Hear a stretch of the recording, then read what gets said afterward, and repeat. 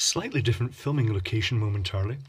And I've been digging through some old stuff and I've found this set of old Habitat lights. Now, Habitat was a chain of shops in the UK. I don't know if they're still about, but they sold quite novel sort of interior design stuff, and their lighting section was always very good.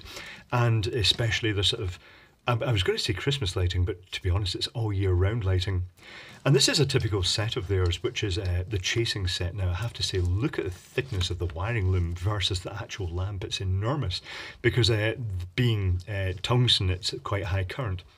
And one of the nice things about these sets was they didn't skimp with the spare lamps. You could buy a set of 25 spare lamps for about £2, which was really good value.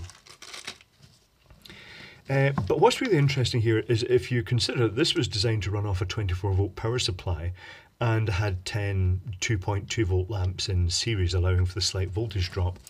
They also did versions, early LED versions. I've left the automatic light intensity control on, so that's why it's floating about, and that's deliberate because there's going to be some lights lit later on.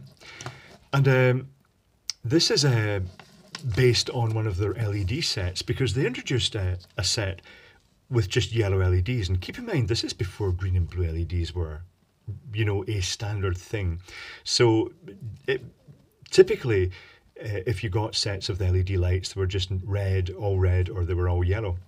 And theirs was yellow, but a fairly sort of sodiumish yellow. And the nice thing about these was that the anvil inside, the little reflector cup that normally supports the chip, is actually flat. So it is just a wee sort of anvil shape. It's a surface with the chip on it, and it gives it very wide viewing angle. And the first sets I got of these, I hacked them, I modified them, because they were wired as a series circuit of 10 LEDs. And by mixing reds and oranges in with the existing yellows, I managed to use the same transformer, which was 18 volts, to match the sort of lower forward voltage of the LEDs in the circuit of 10. And it was a really nice set. In fact, so nice that they ended up being manufactured by an acquaintance who was setting up his own sort of Christmas lighting type company, and he got them manufactured under the name Sunset Lights with the same sort of pointy, you know, the focused lenses that project beams around the room, and it's a really nice effect. However, when I started getting the green and blue LEDs from eBay, when they first became affordable, the slightly dodgy ones from sellers like Best Hong Kong or Chai Wing, I made possibly one of the first full colour sets of lights. Now, I'd say one of the first. I'm guessing other people must have been doing it at the same time. I can't have been the only person who had the idea to do that. But I ended up getting the series circuit of 10 and mixing in an equal number of LEDs with reds, oranges, yellow, the original yellows, greens and blues. And because it required a higher voltage, it didn't light terribly brightly at all in the original 18-volt transformer. So to boost the voltage, I didn't just rectify it. I replaced the rectifier with this little box designed to power them. And inside is, let's pop it open, a rectifier and a smoothing capacitor. Now, the smoothing capacitor is what makes the difference here, because if you add a smoothing capacitor to a rectified sort of AC supply, it increases the voltage. So whereas it was about 18 volts to start with, let's see what that would have been. If it was 18 volts to start with, that would have been multiplied to the peak voltage. So that's times 1.41.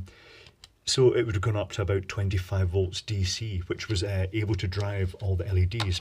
But also, it actually went up a wee bit too high, so I also put in the middle of each string of 10, I also put a resistor. I think that's a 330 ohm resistor, orange, orange, brown, 3310. And the net result was, well, let me plug it in.